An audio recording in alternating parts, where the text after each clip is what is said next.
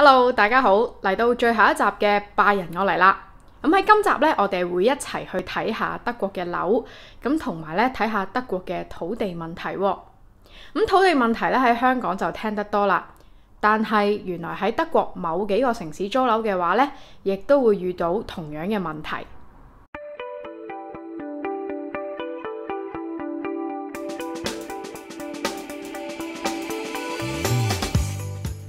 德國租樓同香港一樣，都有啲網站可以睇下樓嘅相，但係有幾個資料同香港就好唔同下。第一，德文嘅房間係 das Zimmer， 不過佢哋嘅屋就將客廳歸納為房間嘅一種，所以喺網上見到嘅3房其實即係香港嘅2房單位。第二，德國嘅租金有分冷租 Count Meter 同埋暖租 Warm Meter。冷租呢就即係淨租金，而暖租呢就係加埋水電煤雜費之後嘅價錢啦。第三，德國除咗一般水電煤，仲有一個一定要俾嘅雜費，就係電視稅 Rundfunkbeitrag 啦。無論你屋企有冇電視，都一定要交呢個稅，因為呢個稅項會俾咗德國嘅公共電視台同埋電台去支持佢哋嘅日常營運。如果唔記得或者係冇交嘅話，係會被罰款嘅。啱啱睇完德國啲樓，感覺上係咪好大呢？但係咧喺德國某幾個城市租樓咧，亦都係好困難嘅喎。例如柏林同埋慕尼黑，因為佢哋吸引咗好多人去嗰度工作啦，所以咧價格正常嘅樓盤咧，可以話係一盤難求嘅。曾經喺香港歌德學院教德文嘅 Sebastian， 最近返咗慕尼黑工作，佢呢今次就同我哋一齊分享佢喺慕尼黑租樓嘅心路歷程。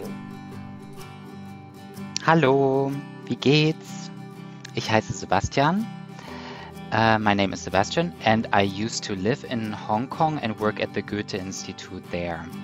At the end of May 2022, I moved back to Germany and I'm now working at Goethe-Institut headquarters in Munich. So, how did I find my apartment? Well, I haven't found a permanent apartment yet.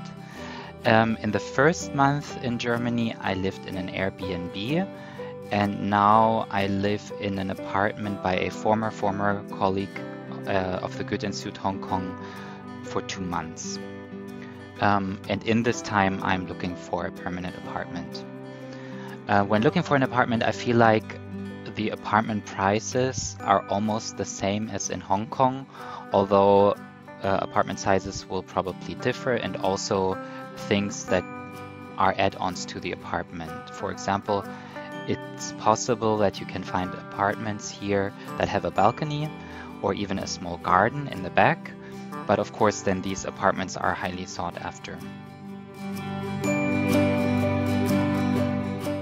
How am I looking for apartments? Well, first of all, obviously on the internet and on apps. These apps and websites usually start with IMMO. So there is ImmoScout24, ImmoWelt, ImmoNet. And whenever there's a new apartment popping up, it's very important to contact the people right away, because many people will usually be sending emails, so these people are looking for the first ones to respond to the ad. And also when you show up to view the apartment in the very popular areas, there might also be very long lines. I've also heard the strategy that you should post an ad in a paper newspaper. Now you might ask, why a paper newspaper? Older landlords will be checking the paper, and it's more likely that they will look in the newspapers. And since they are not digital natives, they do not want to check the internet or cannot check the internet. So that's why using the newspaper might be a good idea. Very important also is vitamin B, and B here stands for the German Beziehungen, so relations or relationships. And that means the people that you know. So friends that I have in Munich and colleagues who I've met at work, I'm always asking questions like, how did you find your apartment? What was your strategy? Can you give me any hints on where to look? And most importantly, do you happen to know of any apartment becoming available soon? So through that, I've heard other people getting apartments, and I'm at this moment also trying to get an apartment through another colleague. Yeah, so that's it for now from me. Thank you very much for watching. I hope you got to learn something, and bye bye. Tschüss. Sebastian 返咗家鄉，大家應該都好唔捨得，不過都要祝佢好運，希望佢快啲揾到樓啦。另一位喺慕尼黑住嘅朋友呢，係香港人 Mora， 咁佢最近呢喺慕尼黑嗰度呢，仲喺度揾緊樓嘅，但係呢之前佢租樓嘅時候就差啲俾人呃啦。事緣佢喺租屋網約咗個業主睇樓，但係佢留意到業主租俾佢嘅態度實在太輕鬆啦，連一啲收入證明嘅文件都唔睇。於是佢喺交訂金之前呢，就去咗德國嘅田土廳 Grundbuch， 提供咗租約俾職員去翻查記錄，發現原來個業主唔係見嗰個人嚟嘅，所以非常之好彩咁冇俾人呃錢。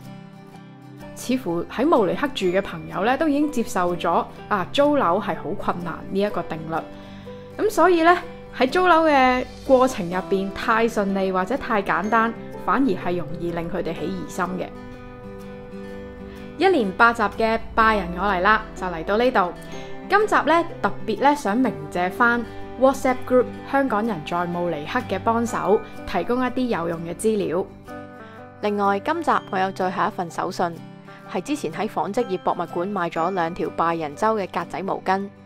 如果你想抽到嘅話，就記得答啱以下問題啦。Sebastian 喺訪問入邊提到嘅 Vitamin B 係乜嘢嘢呢？咁我哋有機會再見啦。Auf Wiedersehen。